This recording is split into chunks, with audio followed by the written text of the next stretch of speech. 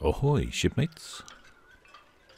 Well, you join me on a nighttime excursion to the Queen Mary 2. Now, this video, I shall be taking some pictures for my very first Patreon, Andrew, and he specifically requested some nighttime pictures of the Queen Mary 2. Now, this is slightly challenging because it's dark and it's a bit windy, but I think that came out quite well.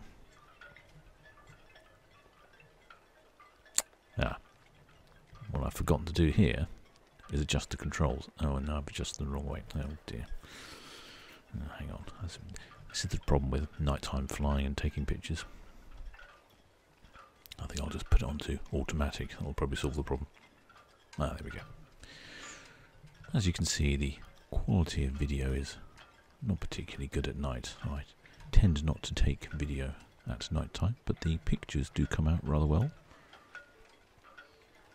There are a few lights on in the QM2. I would imagine they are staff members enjoying the benefits of a room with a balcony.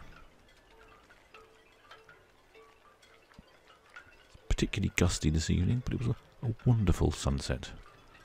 A real chocolate orange.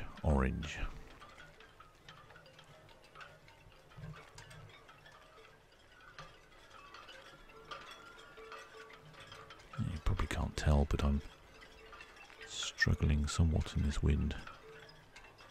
It's gusting rather alarmingly.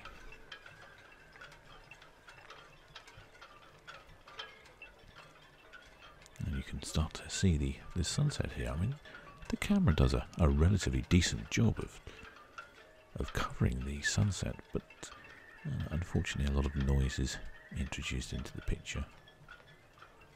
But I hope that Andrew will enjoy his pictures.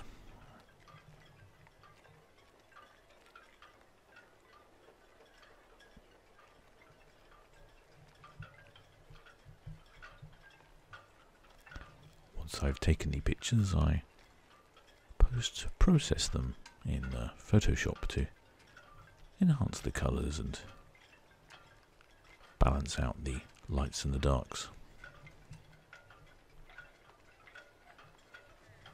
The pictures straight out of the drone are actually very good, but with a few minutes in Photoshop you can really increase the depth and control the lightness and brightness better. Reduce those highlights, those glares from the lights. Particularly it's the problem at night time. Now I'm thinking this might be a good photo opportunity here. Straight up the bow.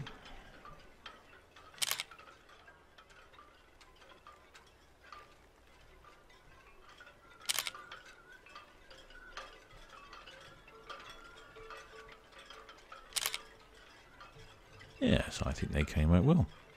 Hopefully we have a satisfied Patreon. Well, until next time, shipmates. Something in the daylight, I hope.